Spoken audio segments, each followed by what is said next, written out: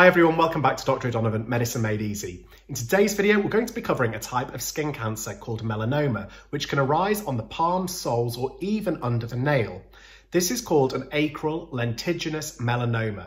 In the next few minutes, we'll cover what it is, who gets it, causes, tests, management, and finally, prognosis. So first of all, what is an acral lentiginous melanoma? Well, an acral lentiginous melanoma, or an ALM, is a type of melanoma arising on the palms or soles or underneath the nail. If it's underneath the nail, it's called a subungual melanoma. Typically, it's more common on the feet than on the hands. Acral lentiginous melanoma usually starts as a slowly enlarging flat patch of discoloured skin.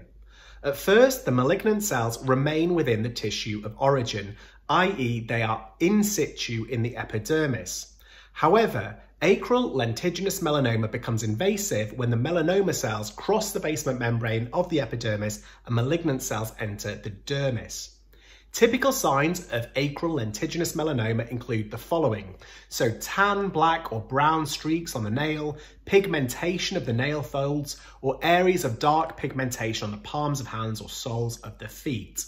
So who gets an acral lentiginous melanoma? Well, although they're rare in people with light skin, so Fitzpatrick skin types 1 and 2, it's the most common subtype in people with darker skins. Acral lentiginous melanoma is equally common in males and females. The majority arise in people over the age of 40. Importantly, the cause of acral lentiginous melanoma is unknown, and unlike other types of melanoma, it's not related to sun exposure. So what tests should be done? So if you see your doctor or the dermatologist, they might use an instrument called a dermatoscope, which is essentially a powerful magnifying glass, which can be really helpful in distinguishing acral lentiginous melanoma from other skin lesions. The most frequently observed dermatoscopic features of acral lentiginous melanoma, which you can see on screen here, are asymmetrical, meaning uneven structures and colours, parallel ridge patterns and pigment distribution, and blue-grey structures within the lesion itself. If the skin lesion is suspicious of an ALM, it is best to cut it out, which is known as an excision biopsy. Biopsies of the lesion suspicious for acral lentiginous melanoma should remove a long ellipse of skin, or there should be several biopsies taken from multiple sites, as a single site could miss a malignant focus.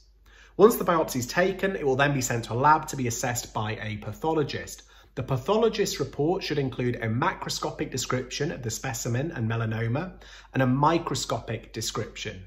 The report may also include comments about the cell type, its growth pattern, invasion of blood vessels or nerves, inflammatory response regression, and whether there's an associated nevus, so that's an original mole. So moving on now to just have a quick discussion around the treatment for acral lentiginous melanoma, because I'm sure you'll probably be interested in this. Well, the initial treatment of a primary melanoma is to cut it out. The lesion should be completely excised with around a 2 to 3 millimeter margin of healthy tissue.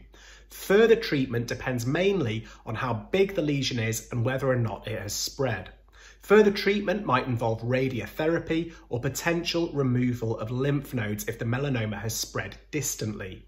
Immunotherapy, biologics and BRAF inhibitors are showing promise to more complex cases, and these are a more specialist type or subgroup of treatments that you could discuss further with the specialist doctor.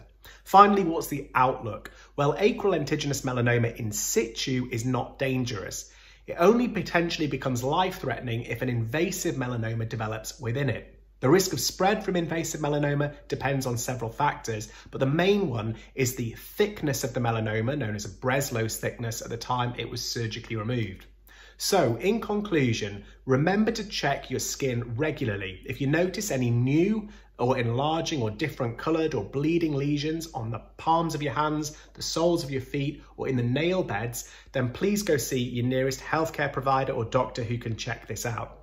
Hope you found the video useful. Please remember to give it a thumbs up. Subscribe to the channel if you haven't done so already for new videos every Wednesday and every Sunday. And please go check out other videos on the channel, especially under the dermatology playlist. I'm sure there'll be lots there for you to find. And until next time, bye.